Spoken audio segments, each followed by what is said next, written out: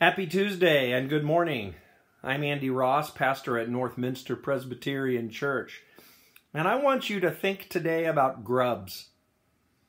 I have a number of plants in our front yard, and several of them are springtime green and vibrant and growing and sprouting from winter stickness, except for one. One of my hedge bushes is just chopped down sticks.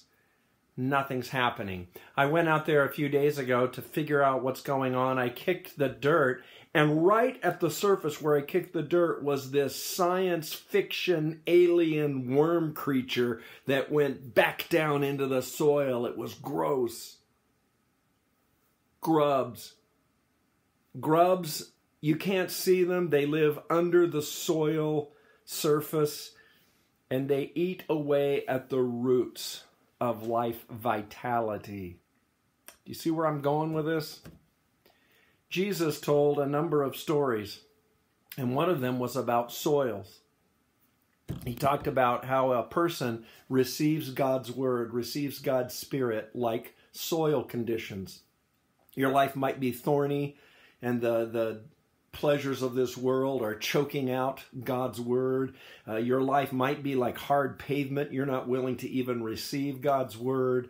Your life might be full of rocks. Yeah, you love Jesus and the idea of faith, but you're not really willing to grow and follow Jesus.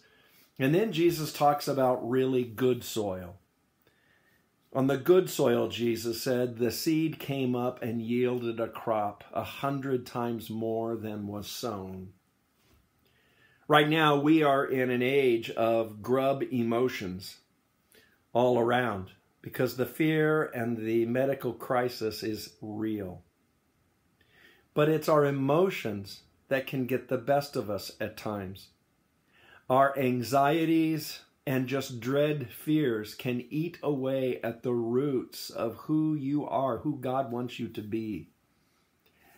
I acquired some grub death stuff you spread on the ground and it knocks out the grubs. What are some grub bait pellets you can be using today, this week, to help you in your walk with Christ? Maybe it's listening to some praise music quietly, listening to the words. Maybe it's going for a walk and just breathing fresh air. Maybe it's making a blessing list. What are the blessings in my life where I can see God's hand still with me?